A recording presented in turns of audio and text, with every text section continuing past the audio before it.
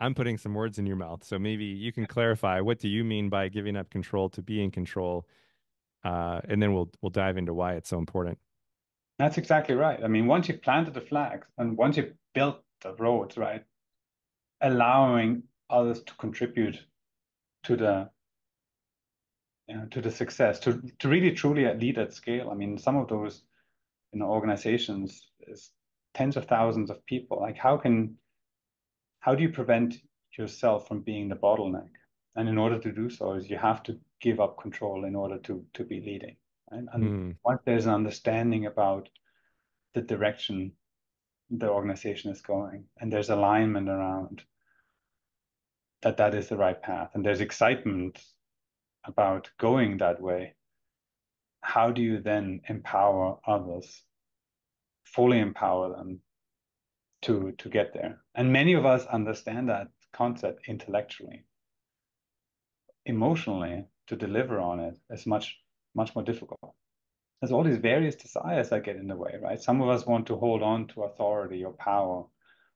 Others of us want to move faster, and this idea of bringing others along, well, it takes time, right? You have to slow down. So whatever the reason, so it requires that self-work to allow others to elevate and to move together.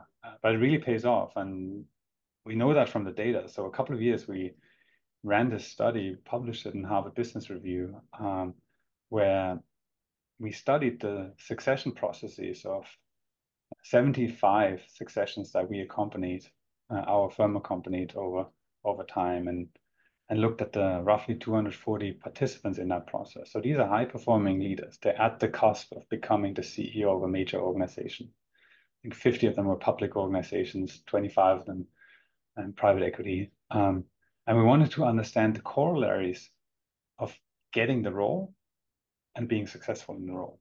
mm, And what we found was fascinating. So, in order to become a CEO, what you need to do is you got to deliver results. It's the what you do. But then when you looked out 3 years post the transition, who were the ones who were driving revenue much faster than the others? Who were the ones who were driving profitability margins much faster than the others?